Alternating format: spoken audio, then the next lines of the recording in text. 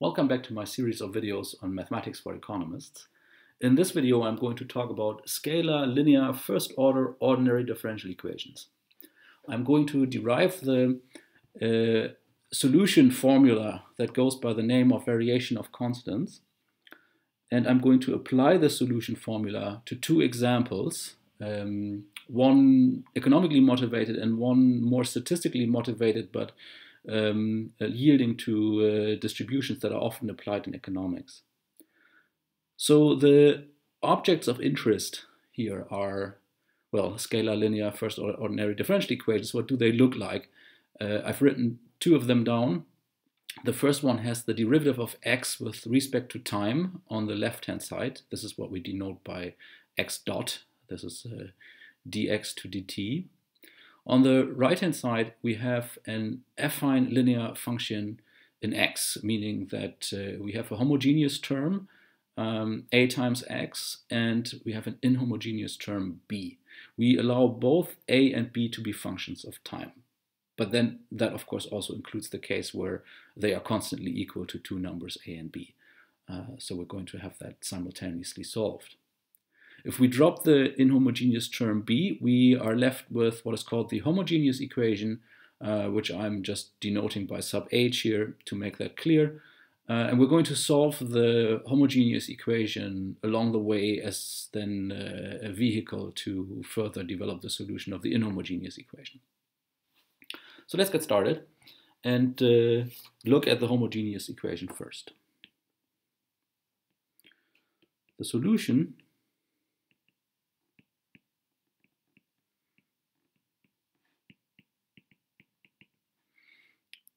is relatively easily seen to be the function e to the integral from t0 to t over a of tau d tau. I am introducing a new indicator variable tau here because I have already used t as the upper integration boundary. If we feel so inclined, we can adjust this solution to satisfy a certain initial condition that the solution shall go through the point x, h, and t0 at the initial time t0. But we don't have to. Any constant here will be a solution to the homogeneous equation. And since we're going to use this as a vehicle to solve the inhomogeneous equation, we can talk about initial conditions later in the context of the inhomogeneous equation. Why is this the solution? If we look at the homogeneous equation and we divide it through by xh,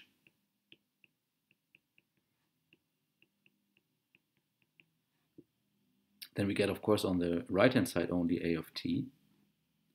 But x dot over x, that is the derivative with respect to time of the logarithm of the absolute value of x. And that's because the outer derivative log x is 1 over x, and then the inner derivative is x dot. And so this derivative is x dot over x. From that we see right away then that the logarithm of the absolute value, now I'm integrating both sides, is a constant plus the integral from t0 to t over a of tau d tau, which I get from integrating this term here. Now I plug both sides of the equation as arguments into the exponential function, and I get that the absolute value of x is e to the power of c times e to the integral from t0 to t over a of tau d tau. Then if I drop the absolute value bars, I get plus minus e to the c, e to the integral t0 to t, a of tau d tau, and I can understand this as some constant c that I adjust to satisfy a possible initial condition, or I just leave it as a constant, since this is the general solution to the homogeneous equation. Now,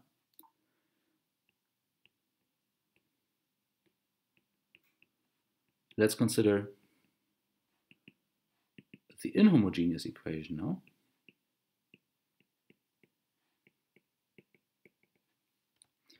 And let's write it in the form x dot minus a of t, x of t is b of t.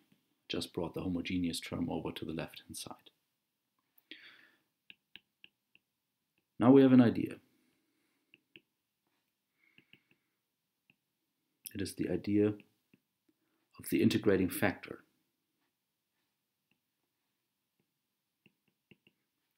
It's a function mu of t at this point that we take and we multiply the entire equation through with mu of t.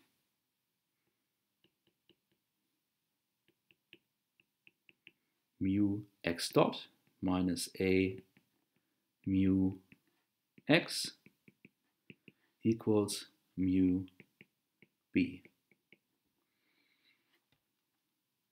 Why do we do this? Because we have somehow the idea, wait a minute, we have on the left-hand side here an x dot and an x. Can we in some sense understand this left-hand side as the result of an application of the product rule? Can therefore this expression here be somehow a result of the product rule? So this would be the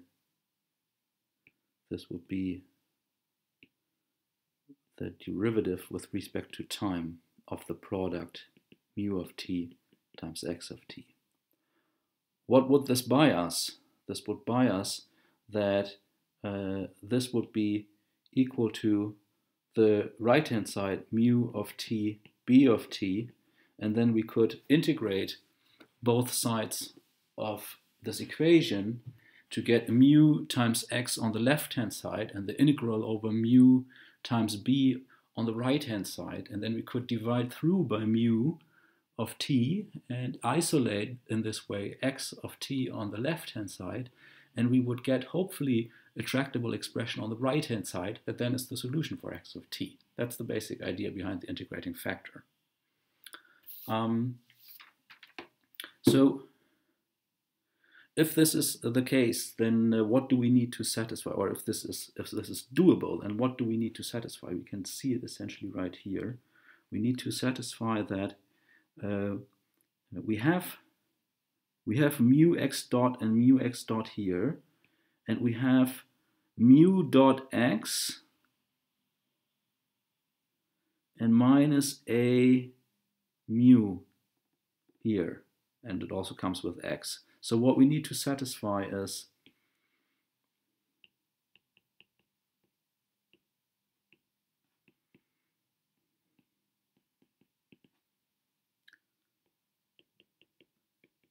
that mu dot from here is equal to minus a of t mu of t from here. Yeah, and we recognize this to be our homogeneous equation only with a negative sign. So we know what the solution to mu is. So mu of t is given by e to the negative integral from t naught to t over a of tau d tau. And this means that, yes, we can actually understand the left-hand side when we multiply through by the integrating factor. We can understand the left-hand side as the result of an application of the product rule if we choose the integrating factor exactly in this fashion. And then we can integrate this equation here to give us mu of t x of t is the integral from t naught to t over mu of tau b of tau d tau plus a constant c. I'm always writing the same symbol c. Of course, it's not always the same constant, but it doesn't matter. Okay, so we have mu of t times x of t. We want to have x of t, so all we need to do is isolate it. So x of t is mu of t reciprocal times the constant plus mu of t reciprocal times the integral from t naught to t over mu of tau b of tau d tau. And here we have our variation of constants formula. We can now plug in for mu of t, of course, because we have solved it. So let's do that. So we get, plug in the homogeneous solution. By an abuse of language, it's the solution to the homogeneous equation, but you know what I mean.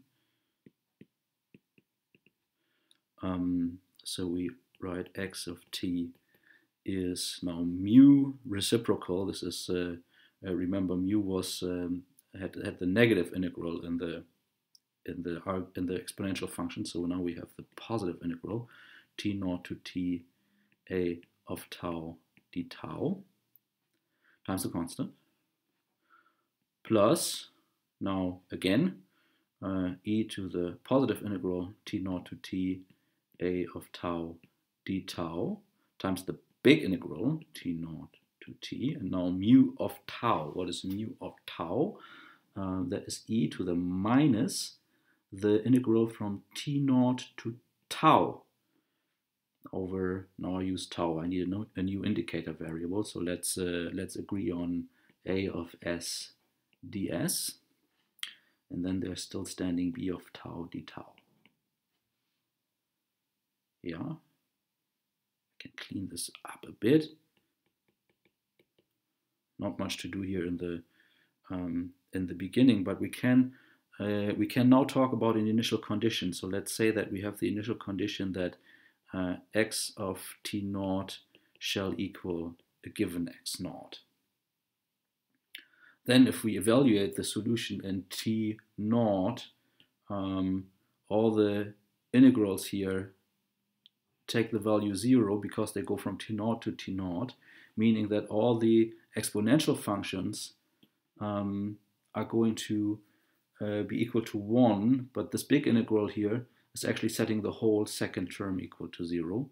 And so we're just left with the first term, and the first term is just c. So we recognize that all we need to do is replace c by x naught, and we satisfy the initial condition, times e to the integral from t naught to t over a of tau d tau, plus now we have this product of these two exponential functions here, and we can use the, because if we apply the fact that e to the power of a times e to the power of b is e to the power of a plus b, so we get the sum of these two integrals if we take this factor here and take it into the integration. And the sum of the two integrals, they only differ by their integration boundaries. So we can use the interval additivity of integration, and we can write this as the integral from t naught to t over e to the integral from tau to t over a of s ds. And then there's still standing b of tau d tau. Yeah, this is the variation of constants formula.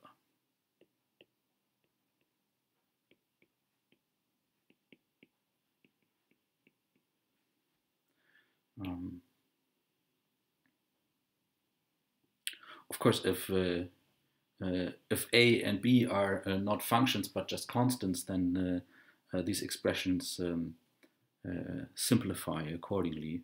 So for this integral here, we would just get a times t minus t naught if a is constant, right? And for this one, we would just get a times t minus tau if a is constant.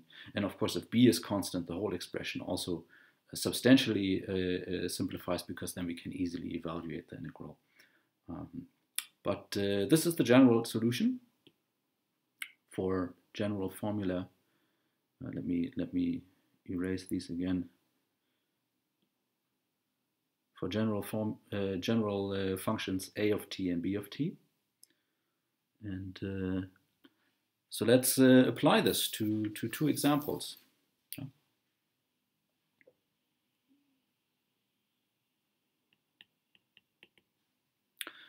Let's say we consider an economy that produces output only using capital.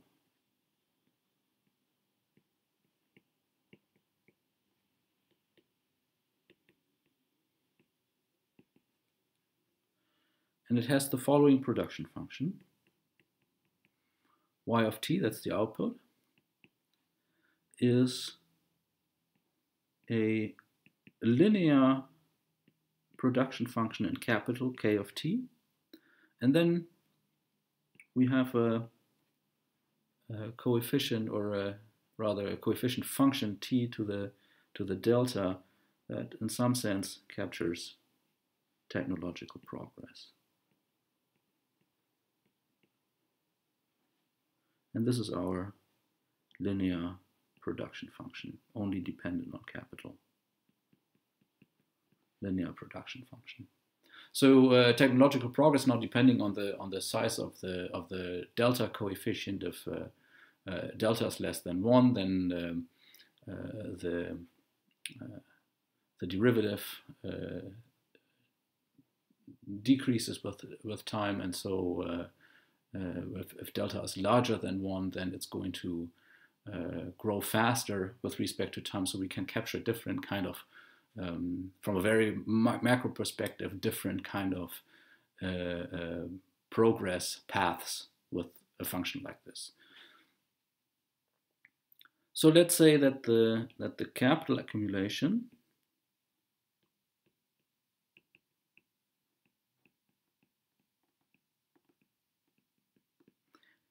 we are in continuous time, so at each point in time is given by the change in capital at each point in time. That's the derivative of capital with respect to time, is in a fairly Keynesian fashion given by a saving coefficient s times the output. Yeah? So s is some savings coefficient between 0 and 1. Since y is specified up there, we can just plug this in. So we get s times alpha times t to the delta plus s times beta times capital times t to the delta. Well, let me write this the other way around, because I want to have, of course, our general form of the time varying coefficients. So let me write it this way, and then we can identify this here as our inhomogeneous term b of t, and we can identify this here as our homogeneous, as a coefficient of the homogeneous term a times k. So this would be a of t. So we can apply the variation of constants formula to solve this differential equation for the capital stock. So first start with the homogeneous equation.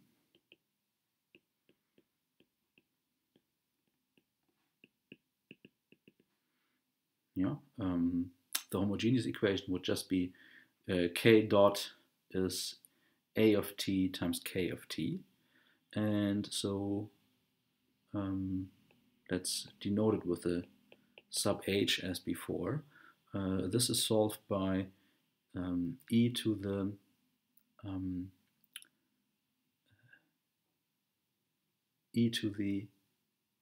integral over a of t. And so a of t here is given by s beta t to the delta. So we get the integral from t naught to t over s beta. Now I've used t for the upper integration boundary, so I'm introducing tau to the delta d tau. I can evaluate this integral. S and beta are just coefficients. I can take them out, so I'm just integrating over tau to the delta, and that's of course tau to the delta plus 1 divided by delta plus 1. So I can write this as e to the s beta over delta plus 1 times, and now tau to the delta plus 1 evaluated in t and evaluated in t naught. So this gives me t to the delta plus 1 minus t naught to the delta plus 1. That's the solution to the homogeneous equation. Now let's go and use this to solve the inhomogeneous equation.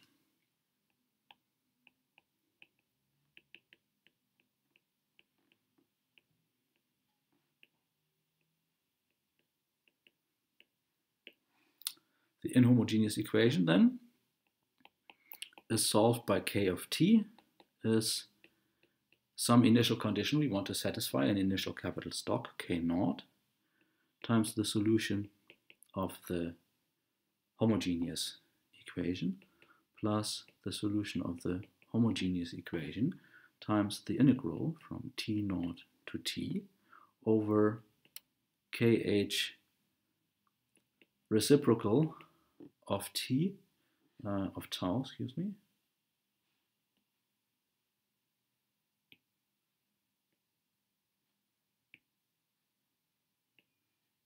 b of tau d tau. Okay, let's plug all those objects in. So we have k naught times the solution of the homogeneous equation, which we found to be e to the s beta over delta plus 1 times t to the delta plus 1 minus t naught to the delta plus 1 plus solution to the homogeneous equation again, e to the s beta over delta plus 1 to the t to the delta plus 1 minus t naught to the delta plus 1 times the integral from t naught to t over e to the minus s beta over delta plus 1 to times t to the delta plus 1 minus t naught to the delta plus 1. B of tau was s alpha tau to the delta d tau. Okay. There's not a whole lot I can do here with the first term, so I'm just copying it.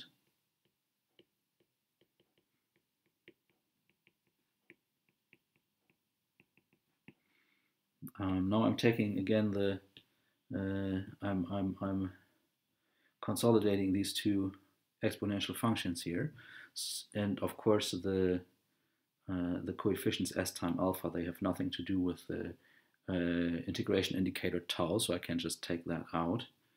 S times alpha as a coefficient in front of the integral, which goes from t naught to t as before, and then of course the t naught part here is neutralizing because I have a minus here and a minus minus, which is a plus there, and so I'm left with e to the s beta over delta plus 1 times t to the delta plus 1 minus tau to the delta plus 1, and then I have a tau to the delta standing here, d tau. So of course I want to work a bit more on this integral and see if I can get a more closed form expression for this. And if I think about this for a while, I hopefully have the idea to introduce a substitution. The substitution w is tau to the delta plus 1. If w is tau to the delta plus 1, then tau is w to the 1 over delta plus 1. And then dw is delta plus 1 tau to the delta d tau, because if I take the derivative of w with respect to tau, I get delta plus 1 times tau to the delta, and so I can write the differential in w like this. But what I want to substitute, of course, is the differential in tau. So I'm isolating the differential in tau. Of course, then I just get the reciprocals here, 1 over delta plus 1 tau to the minus delta dw. But now I want to express tau to the minus delta in w terms. So if tau is w to the 1 over delta plus 1, and then I take it to the power of minus delta, I get w to the minus delta over delta plus 1 dw. And then I know what to replace the d tau with. Okay, so then what does our, let me just copy the integral we're interested in here, just not doing anything, just from above, so that we know what we're working with. T to the delta plus 1 minus tau to the delta plus 1 tau to the delta d tau is now equal to s times alpha remains the same, of course. Oh, we need to think about the integration boundaries, of course. So if t is equal to t naught, then we can introduce, well, let me not call it w naught. Let me call it u naught, say. This is the value that w takes in t0. This would be t0 to the delta plus 1. And then let's call it u as t to the delta plus 1. Then I don't need to introduce yet another indicator variable. So we have integration boundaries from u naught to u. And now e to the s beta over delta plus 1, of course, remains the same, but now t to the delta plus 1, that's u, that's the upper integration boundary, and tau to the delta plus 1, that's now my w. Then I have t to the delta.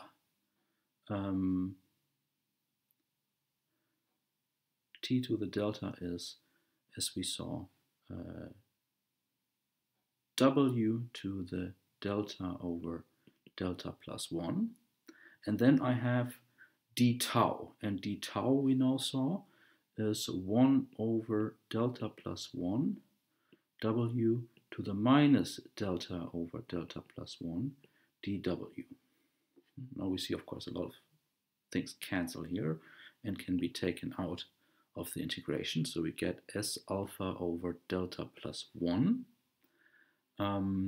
Integral from u naught to u over e to the s beta over delta plus 1, u minus w, and then there's just dw left over. And that's, of course, an integral we can easily evaluate. So this is, since the indicator variable there comes with a minus in the exponential function, this is minus s alpha over delta plus 1 times, and now we get the reciprocal of this fraction and the exponential function as the inner derivative, minus 1. So that's delta plus 1, since the minus we have already written there, divided by s beta. So I see there's a lot cancelling again. And then I get the exponential function itself, e to the s beta over delta plus 1 times u minus w. And now I evaluate in W equal to U0 and in W equal to U. And so I get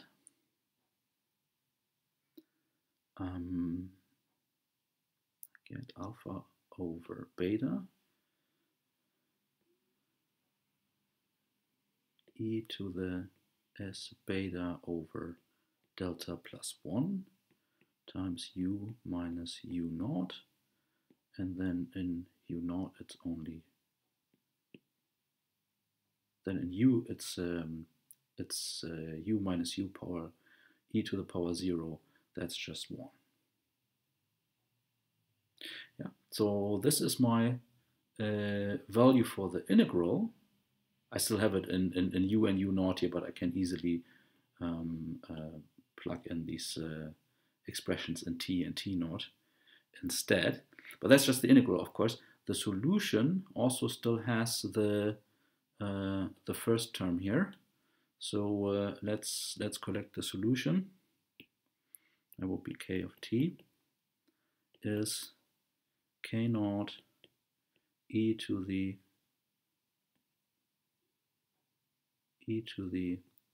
s beta over delta plus 1, t to the delta plus 1 minus t naught to the delta plus 1, plus, now comes my integral, which I have now evaluated, alpha over beta times e to the s beta over delta plus 1, and now I'm substituting for u and u naught, so this is t to the delta plus 1 minus t naught to the delta plus 1.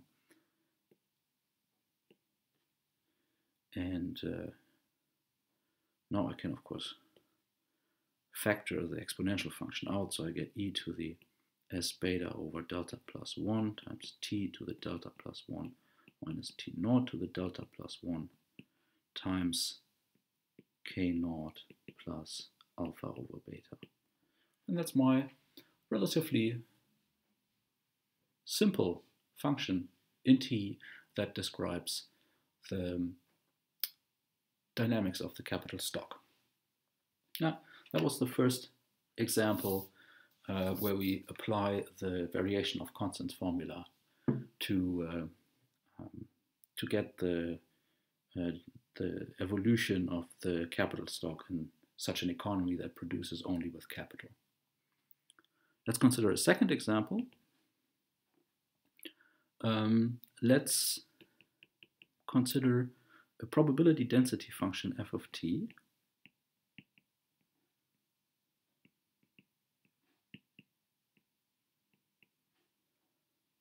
of a random variable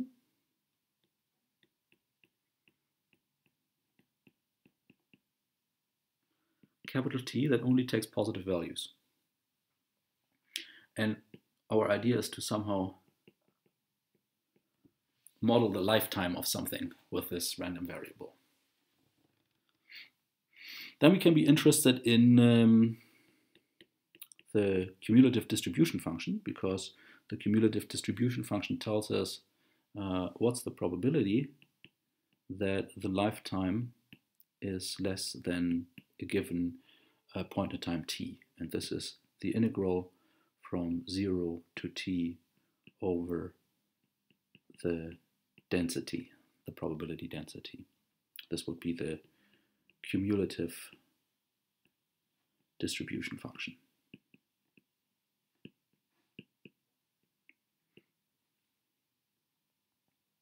We can also consider the what is called reliability function. The reliability function is the reciprocal of the cumulative distribution function. So this would be the probability that the lifetime is longer than the given point in time t. So this is something like the survival probability beyond t. Now, for example, we could think about a large and complex power grid. What's the probability of a power failure before before t, after t, we can define the hazard rate,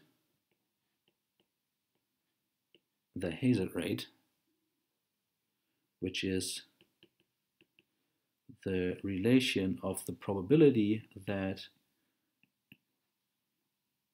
the lifetime reaches t but ends in the next second or in the next instant in time. Let's call it, it's between t and t plus dt, given that it has made it to point t. This would be then the density in t divided by the reliability function. So to be precise,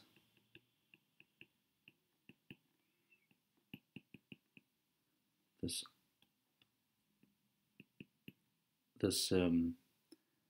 probability between t and t plus dt, what we mean by that is the limit as epsilon goes to 0 of the probability that the random variable realizes between t and t plus epsilon, and then we let epsilon go to 0. So this would be, in the power grid example, this would be the probability that the failure occurs right after point t. From the expression of the reliability function as 1 minus the cumulative distribution function, we get that the derivative of the reliability function with respect to t, this is minus the probability density function. And from the definition of the hazard rate here, this is equal to minus h of t r of t. And so after a while we recognize that this is actually a situation in which we can apply our solution theory for linear ODE. Here we have a homogeneous equation with time varying coefficient function. Do we have an initial condition? Well, what about r in 0? This would be 1 minus f in 0. F is an integral from 0 to t, and so in 0 this has the value 0, so the initial condition is that the reliability function in 0 must equal 1. Well, and then we can write down immediately the solution to the reliability function in terms of the hazard rate as e to the negative integral over the hazard from 0 to t over the hazard rate h of tau d tau.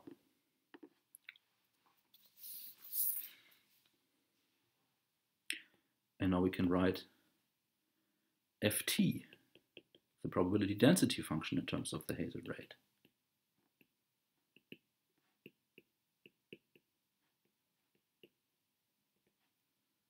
So f of t is minus r dot of t is h of t r of t. And now we found r of t, so this is h of t e to the minus integral from 0 to t over h of tau d tau.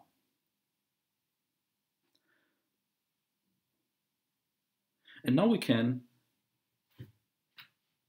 motivate, maybe, different functional forms for the hazard rate from considering the object that is behind our concept of t capturing the lifetime. So if we, for example, can reasonably assume a constant hazard rate,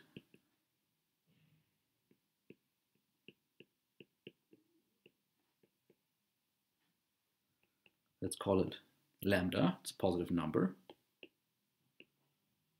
we get that f of t is lambda, the constant hazard rate, e to the minus the integral from 0 to t over lambda constant times with respect to d tau, that's just minus lambda times t, or minus lambda times t minus 0.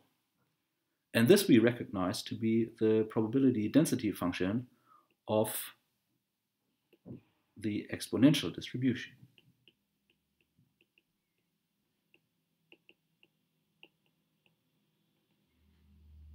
Yeah. So we see here that the exponential distribution has a motivation from assuming a constant hazard rate and then solving the differential equation that we get from the definition of the hazard rate. If we can reasonably assume a different functional form for the hazard rate, and I'm not going to go through the motivation here, I'm just going to write it down. So if we can, for some reason, assume that the hazard rate has this form here, yeah, it's a polynomial in T with positive lambda and k, then our probability density function takes the form h of t, that would be k over lambda to the k now, t to the k minus 1, e to the negative integral from 0 to t over h of tau, that would be k over lambda to the k, tau to the k minus 1 d tau. This integral we can certainly evaluate. This is 1 over lambda to the k tau to the k evaluated from 0 to t. So this is t to the k divided by lambda to the k.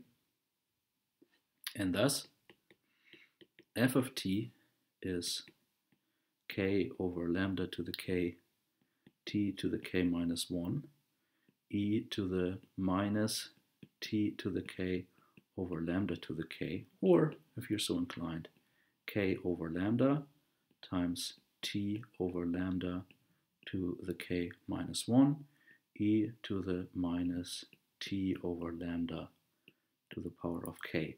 And this we recognize as the probability density function of the Weibull distribution. Yeah. So Weibull and exponential distributions come from the same stock, which is the differential equation and the hazard rate, only that we assume different functional forms for the hazard rate for these two distributions. Yeah. So these were two examples and the variation of constants formula. Thanks so much for watching.